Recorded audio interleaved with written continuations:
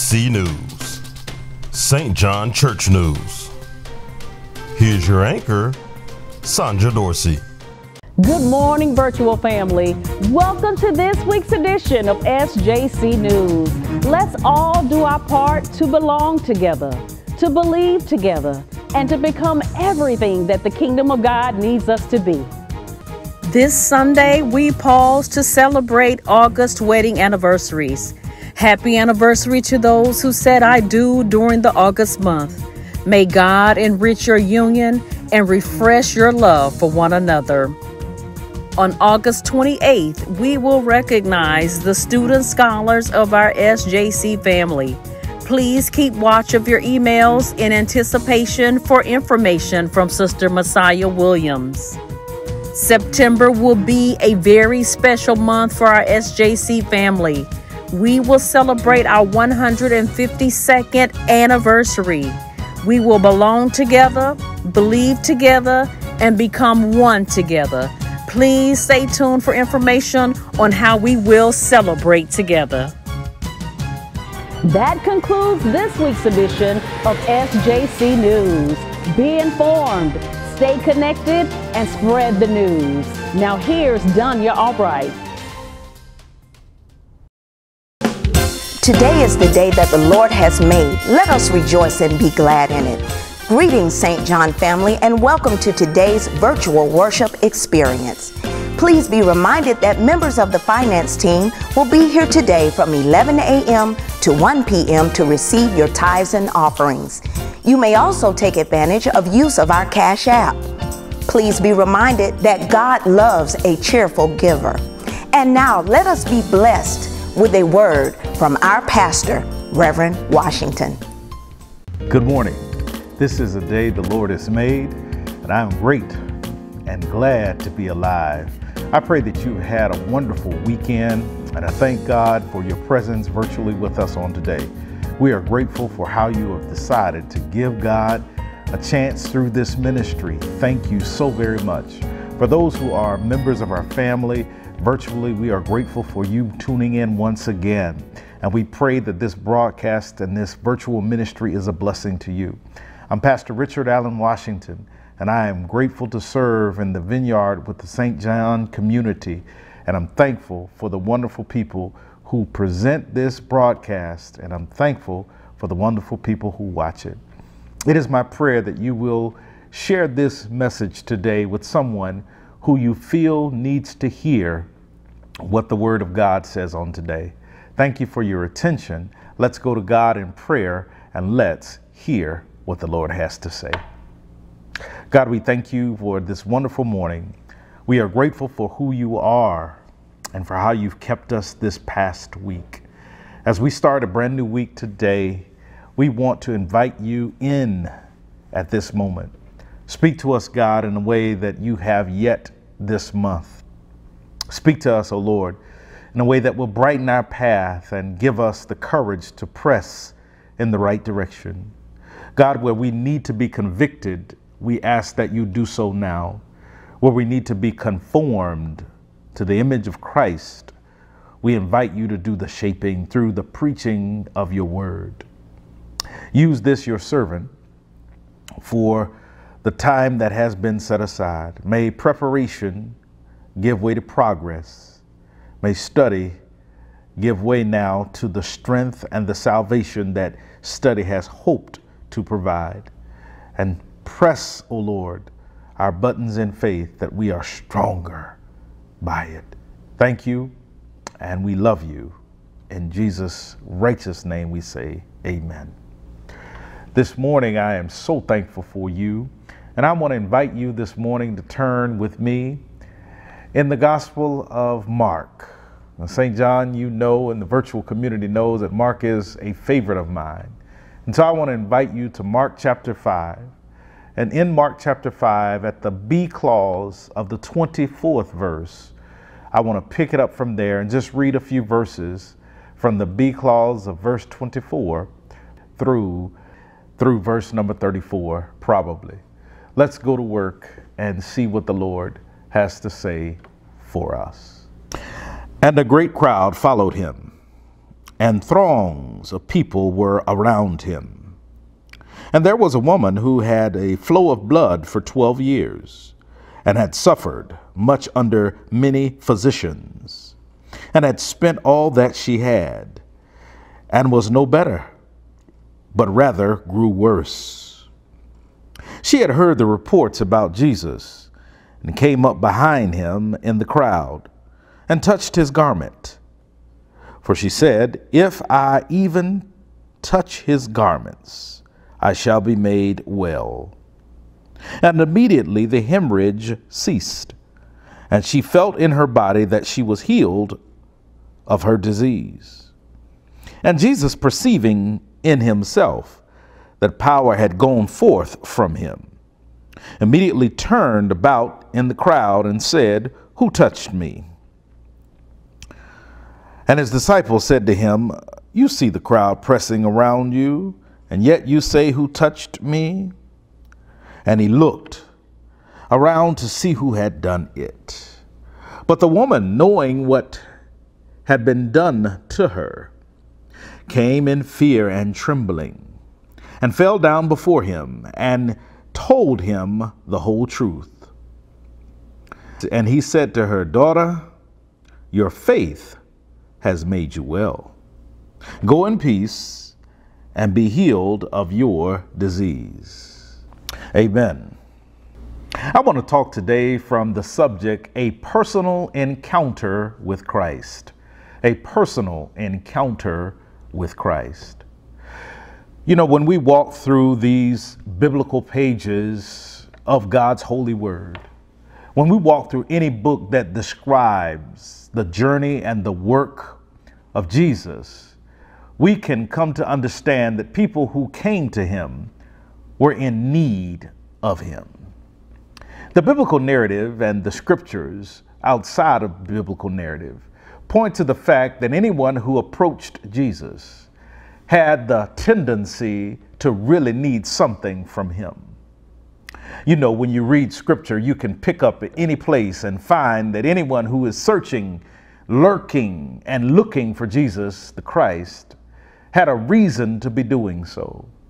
When we open the holy word of God in scripture, in the Gospels, particularly in the Gospels, we find people who were in desperate situations, who were at the end of their rope, and who realistically had nowhere else to turn but to God through Jesus.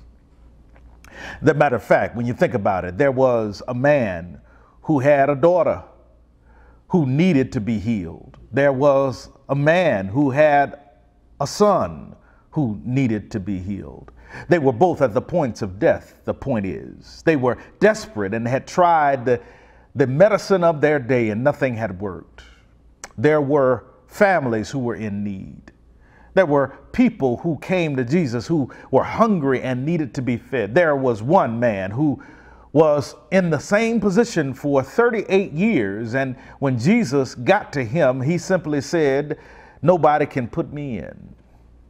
And here we find in this 5th chapter of the Gospel of Mark, the fast-paced gospel, the quick, short, and in a hurry gospel, but the eldest gospel, the gospel that speaks life to every other book of a gospel, the gospel where everyone draws their strength from, the gospel where everyone has an opportunity to hear messages from Jesus, the gospel. This is Mark's gospel, one of my favorites, because it doesn't waste time and it particularly deals with people who are in desperate circumstances. Today, we have a very desperate person. We have a woman who has a particular kind of issue that is dealing with her blood flow. She has a genealogical issue. She has an issue that most men cannot comprehend nor understand. She has an issue, a hemorrhage, according to this particular passage of scripture, that addresses her challenge. Yes. For 12 years, according to the book of Mark, for 12 years, this woman has suffered a loss of blood. And it's been so draining for her that the record says that she has spent all that she had trying to discover how she might resolve this hemorrhage. Nothing had worked. She's desperate, if you haven't learned that by now. She has went to every particular kind of remedy of the time in which she lived. She tried ancient remedies even, and nothing had given her the relief and the resolve that she needed. She had heard from different people about what it's possible that could stop. You know, let me pause and say that there are some home remedies that every now and then, when we are tired of paying for Tylenol and Advil and other over-the-counter drugs, we can try some home remedies. And often, if you give them time, they have a way of working in a way that you and I did not even imagine they could. And they have resolved, released, and taken care of the maladies of our bodies and our soul. You know, what's strange is this woman tried them and nothing worked for her. She tried every malady. She tried everything that she'd heard. She'd even tried what the doctors prescribe. Every now and then, doctors, when they are at the end of their rope, they can prescribe something old school. And she'd even tried that. And nothing, according to the word, worked. On one particular day, Mark declares that she had heard the reports and the stories about this man named Jesus. And she decided, because of her desperate circumstance, that I need to encounter him. Let me pause and invite all of us to look at our desperate circumstances right now and ask a very serious question. Have you chosen to encounter Christ in your desperate situation? Have you chosen to try God through Christ Jesus while things are not turning out your way? Have you reached the point of desperation and depression where you have tried education and education couldn't do anything for you? It just polished you. Let me say it again. It polished you. You've tried politics and they shifted you from position to position, but they did not resolve your problem. You've attempted to try culture, to become more culture, to sound different, to know the do's and the don'ts of the contemporary culture, and it has not afforded you the relief or the opportunity that you are desiring. I want to encourage you, whatever your desperate needs are, I think there is something to trying to have an encounter with Jesus the Christ that you can learn from. This woman who is desperate, who is at the end of her rope, who does not know what else to do, decides to try what she has heard may work. I want to serve notice on you that right now, while the Christian faith is under attack, right now, while people are talking about dismantling churches and breaking up fellowships of the faith and not praying in the name of Jesus or in God's name in schools, right now, where people are attempting to define gender, sexuality, and what it means to be a human, I think that those churches and Christians might do well to say you need an encounter with God through Christ.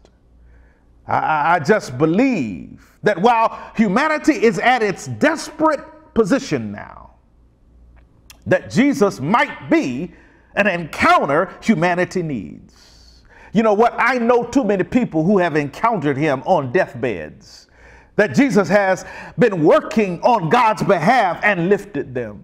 I know too many people who have been sick and afflicted in ways that no doctor could resolve or understand, but they tried Jesus. They tried God through Jesus, and somehow something clicked in the doctor's head, and before it was done, the resolve had come how to treat their malady. Yeah, I think that what can help African Americans, particularly right now, is not just holding tight to the phrase Black Lives Matter. I think what might really help us is to recognize that God, through Jesus Christ, is still able to resolve what the world, education, and culture cannot. I still believe in its power. I still believe the church is the answer to what the world and black Americans need. If the church gave you an education, if the church was where HBCUs, historically black colleges and universities, started from, what makes you think the church is irrelevant now and cannot perform God's ministry to God's people through it now? I want to encourage you. Maybe the black community needs to really have a personal encounter with Jesus Christ. I'm preaching. You just got to pay attention. The text says this woman who has tried everything, like many of us, we tried everything, decides, I have heard enough about the reports on him, I'm going to try him for myself. Have you decided that you would try Jesus for yourself? I know this is kind of ancient to some, but there is something special about trying Jesus. I know that many of us don't want to hear it, but I still believe that when you call on the name of God through Jesus, something happens in the atmosphere. Text says she began one day to press her way to him. And in pressing her way to Jesus, according to the text, there was a crowd already around. Why would Mark mention a crowd being around? What's the necessary mentioning of people? I want to pause and speak to you hermeneutically. I got to put a kickstand here. And I want you to understand something, Carrie. I need you to hear this. The text says that a crowd pressed on him so much that it was hard for him to tell who was touching him. But this woman who had a hemorrhage of blood for 12 years pressed through the crowd. That's first what you need to know. In order to have a personal encounter with Jesus Christ, you will need to press through people.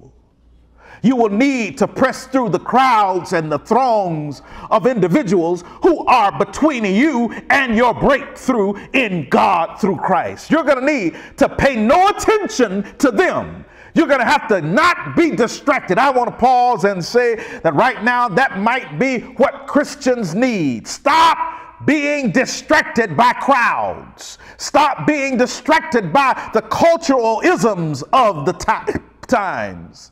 Hold fast and press your way to God through Christ. Right now, enough of you have tried every other opportunity. You've tried everything you know to try. Why don't you press your way to Christ? You've tried it. You ought to come on and try the one who is able.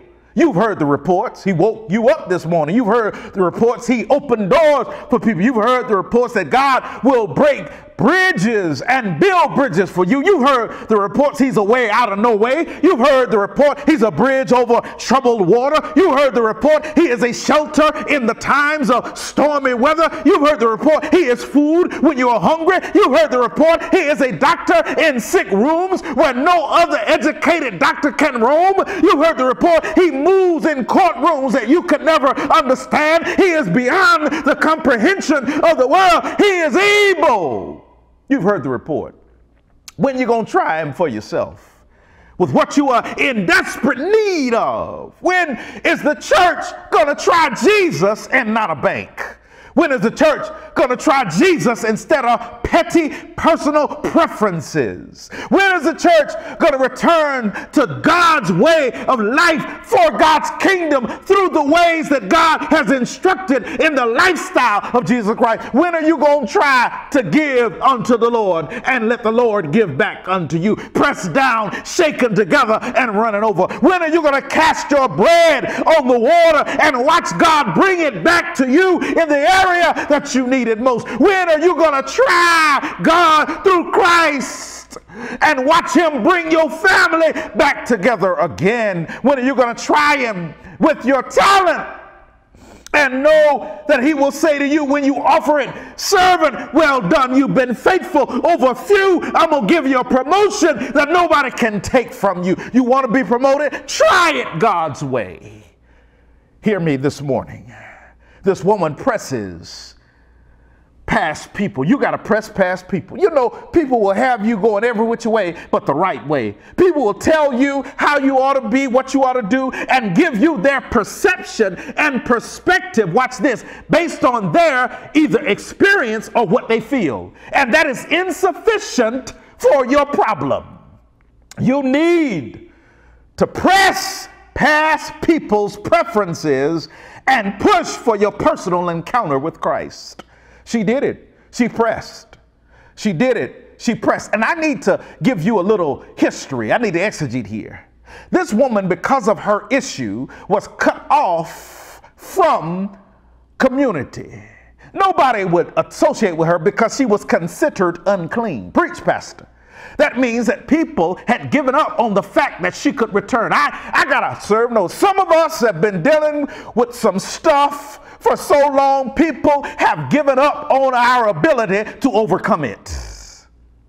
Some of us have been the same way, dealing with the same problems for so long. Some of the people that love us have decided you won't be any different, and I'm done. I've come to tell you, she gets it. She's been put on the outside of the circumstances of the community because of her hemorrhage. Have you ever been discontinued in the community because you have an issue that lasts longer than the patience of the people who say they love you? Preach, Pastor. Somebody knows what I'm talking about. You've been trying to deal with it. You've been trying to overcome it. Preach. You've been trying to navigate your way. You've been broke longer than you want. You've been dealing with less longer than you prefer. You're tired of asking for help. You know what? Let me pause. There's some people that say, I'm tired of so-and-so asking for help. There are parents, watch this, who say, I wish my children would get their lives in order so that they could stop draining my wallet. Come here for a minute, parent. Come here for a minute, child. While it did not take you as long to get yourself together, who are you to suggest that your child will never get it together? Because the time frame that they have been walking and wrestling and trying to overcome is different than yours. Preach, Pastor. What am I saying? You still, parent, have stuff to get in order with God. And God has yet to cut you off. God has yet to stop filling your needs on a daily basis. Yes. This is what bothers me in communities. We all don't have the same struggle. We can't. We all don't have the same vice. We should not. We all aren't good at the same thing. And when you discover a weakness and a weariness and a fragility in someone, be godly enough to be patient with them, because God is patient with you. Whew. Some of us need to be convicted right here. You are a part of the crowd that has given up and pushed that individual out of the hope that they will one day be different. This woman has to press in spite of the crowds that have put her out of community. And she does it, watch this, not caring what they think. Maybe that's the difference between you and your personal encounter. You have got to get to a place in your mind, watch this, in my mind. You got to get to a place in my mind. Let me do it. In my mind. You got to get to a place in your mind and your heart where you could care less about what the report says you are or are not. God can do a whole lot with you when you don't care about what people say and what communities have diagnosed you with. When you get to a moment and a place in your life where you only care what God through Christ can do for you and not what people say about you, you are almost there, honey. And that's essentially what's required to be used by God, to not care about cultural remedies. This woman presses. There's a crowd already around him, being selfish and self-centered, but she presses. She presses because the crowd can't do anything for her. When you have tried the crowd's way long enough, you'll push past them. When you've tried people and their petty ways because you wanted to be accepted by them and they have rejected you because they are insecure about what you can do, then you will press beyond them. She pressed beyond them. Press. Get on past the crowd, not being distracted. And she said to herself, this is what here is how we learn what's on her mind. Was she thinking about what they would say? Was she thinking about how they would treat her? No, she said, if I can touch the hem, old school, if I can touch the clothing he's wearing, I know I'll be made well. I need to say this. Right here, it's important. It's important for everybody, including this preacher that God is speaking and using in this moment. You got to have a mindset, yes, but you got to have a vocabulary. You got to have a kind of communicative language with yourself that says what I need is in the hands of my God. You gotta have it before you go in and ask the bank for one dime. You gotta believe in the power of God's ability to mess up the banker's mind, convict the banker's heart to the point where they have to call you and give you the break you need. Can I make it live? Can I make it live? Let me see. I heard this. And I want to make it live for you. There was a young man who once, I don't want to tell that one. I'm going to save that. Put a pin there. There was a college student who was attending an HBCU in Virginia. Virginia Union to be exact, that other school. And while he was there, I want to be clear. What time is it? Okay, I got to get out. I've been rolling 20 minutes. While he was there, he ran out of money. It was his senior year. And he didn't have sufficient funds to finish his senior year. He had fell in love his freshman year and dated his freshman and sophomore and junior year and decided to get married. And in his senior year, his wife and newborn child were in need of what he could not provide because his financial aid had run out and he was almost done. And he was a straight A student, had a 4.0 GPA. But he went to the president of Virginia Union at that time and said, I'm going to have to drop out of school. President says, why? He says, because my money has gotten so funny, it's not strange, it's just funny, it's not there. And I don't have anything to pay for college this semester. President said, do you believe in God? He said, I do. Are you a Christian? He said, I am. He said, well, God can work this thing out. He said, I don't see it, Mr. President. President said, let's pray about this. He prayed about it, and then the young man started crying in the middle of the prayer. The president said, now, Lord, you're able to do what no other power can do.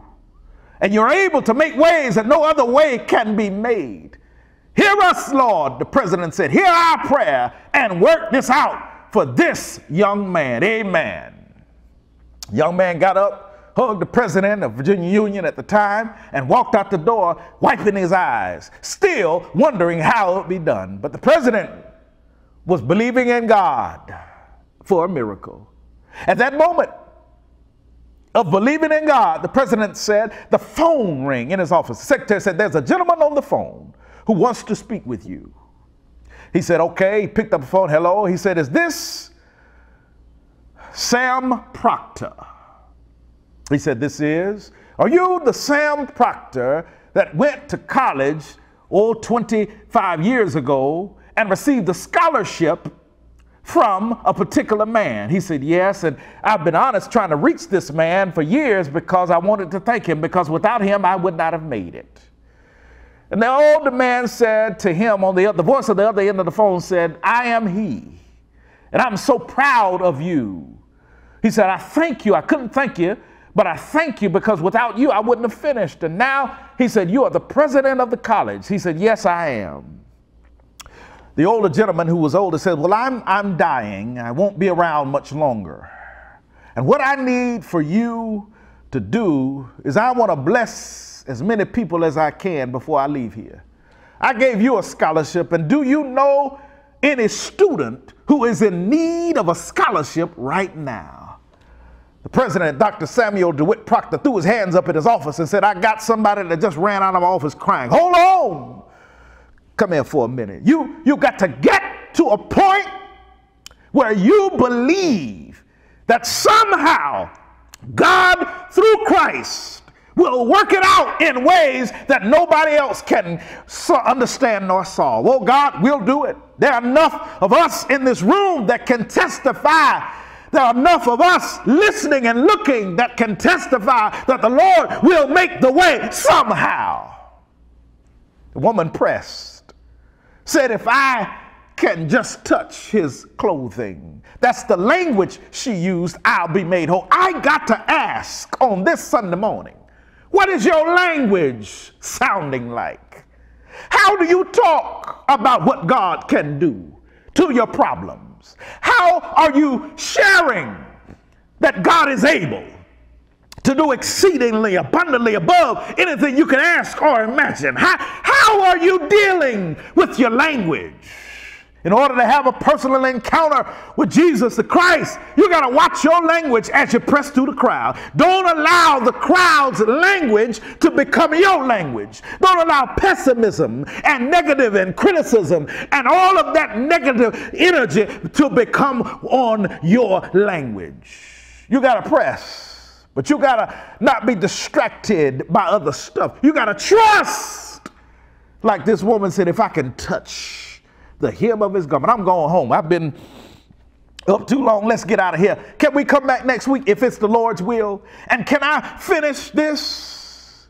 We're just getting started and it's been so good. And I got to shut it down. The woman says, if I can touch the hem of his garment, I will be made well or whole, whatever your version says. She's got faith. Wait, Pastor. She don't know him personally. Who said you had to know him personally in order for you to believe in his power? Who said you had to be a Christian to believe that God is able to do exceedingly abundantly above what you ask? Who said you had to be a member of a congregation? Who said you had to have it all together in order to believe, have mercy, that God's power is available and able to do for you what no other power can do? That's the problem. You think the power of God is tied to the preferences of others that have told you what you need to do. You think it's tied to a credit report.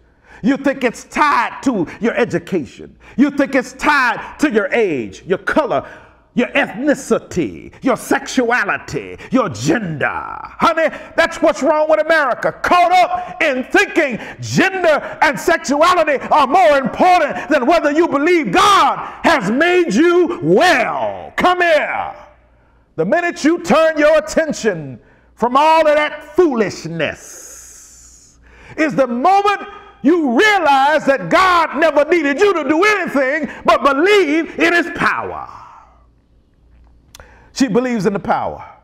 And she understands something that most of us Christians do not. I'm done. She understands, family, that Jesus is the person who is introducing the world to the power of God. She understands that Jesus is the vehicle that God is operating through to get God's love and healing and deliverance to people. She understands that Jesus is the way to God. Woo. Do you understand that Jesus is how God is going to work in your stuff? Do you understand that trusting in Jesus is how God is going to take non-believers who sit in high places and get them to call your name? Do you understand that God is going to work through Christ to open doors that believers and people who say they're Christians will not want open in your life? You got to believe in his power through Jesus. If I can touch the hem of his garment, get out of here, let's go. If I can touch the hem of his garment.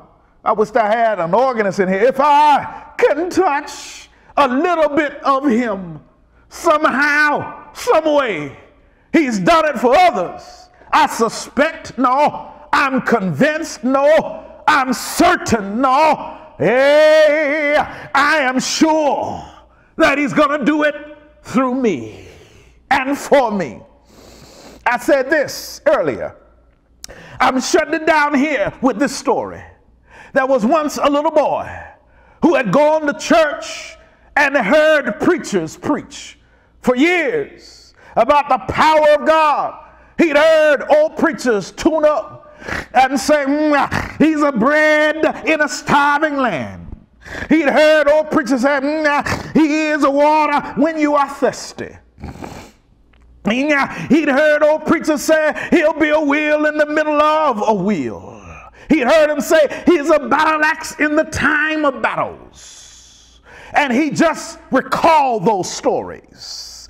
He recalled them on one occasion when he had heard his mother and father say that they had run out, and they had run out of money and had no money for groceries. So he decided, this little boy decided that he would write Jesus a letter. Took his pencil, wrote the letter and said, "Dear Mr. Jesus, my family is in need of you. We need you. My daddy has lost his job. My mama has lost her job. And we are without bread, and we are without milk, and we are without food, and we are without clothing, and the heat is not working, and it's cold." And the little boy wrote and folded it up, put it in an envelope he found on his father's table, wrote on the outside of the envelope, "For God and Jesus," sealed it and put a stamp on it and put it in the mailbox and went to school that day. The mailman came by, got the letter, looked at it because he didn't see an address. It just said, "To God and Jesus." And the curiosity of the cat must have got the mailman, because he opened the mail. He opened the letter. And as he opened it, he began to read, "Dear Mr. Jesus, my family needs you." And tears began to swell up in the mailman's eyes. And he went on. And as he was reading it, people were speaking to the mailman, but he was so into the letter that they said, "That's not like him." So they stopped him and asked him, "Why are you crying?" And he said, "Listen, look at this." He passed the letter to a baker on the same street. The baker read it, started crying. The baker got the letter and passed it to the milkman. The milkman got it, started crying, and passed it to the grocery store owner. The grocery store owner got it, started reading, and passed it to the clothing store. And before you know it, all along the strip, this letter had been passed about this family. Nobody slept that night. Bad man got up the next morning, in the middle of the morning, they say, went to the bakery and started baking. Milkman came by, started gathering milk. Grocery store man couldn't sleep that night, told his wife about it. And they went over after midnight, opened the store, and started putting food in bags. Mailman got himself together. Him and his wife got together. Decided they had been saving a little money, took some of what they had been saving, put it in an envelope, and said, "We better head over to the house." The next morning, when Daddy got up to say his prayers, Mama got up to join him in praying. They heard rattling and feet stepping off of their porch. Daddy got up, went out to look. porch full of bags, milk, grocery, envelopes full of money. Mailman said, he stood there and said, I read your son's letter to Jesus, and we've all decided to pitch in. Family had enough food to survive for the rest of the month. Come here for a minute. You can't tell me what God won't do. You can't tell me that God won't move. I'll close it this way. God moves in mysterious ways. His wonder to perform. You better trust God through Christ Jesus. You better work to have a personal encounter with Jesus Christ. I'll see you next week. My soul is happy. I'll see you next week to finish this up. But I just want you to try Jesus and have a personal encounter with him. And guess what? We hadn't even dealt with it. We're just dealing with what she got to deal with before she met him. I hope you've been blessed this morning. I pray that you were not kept too long. I hope you enjoyed it. May the Lord bless you and may he keep you. It's my prayer, and I look forward to seeing you next week. God bless you.